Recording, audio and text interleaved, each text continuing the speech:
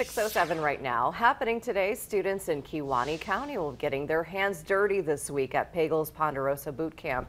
It's a hands-on experience in the agriculture industry. You're about to see some photos here. This is from last year's boot camp. So this year, 30 students from Kewaunee, Holy Rosary, and St. Paul's school districts will get a chance to learn about opportunities and fields of work. It includes working and learning how to milk cows, feed cows, even making cheese.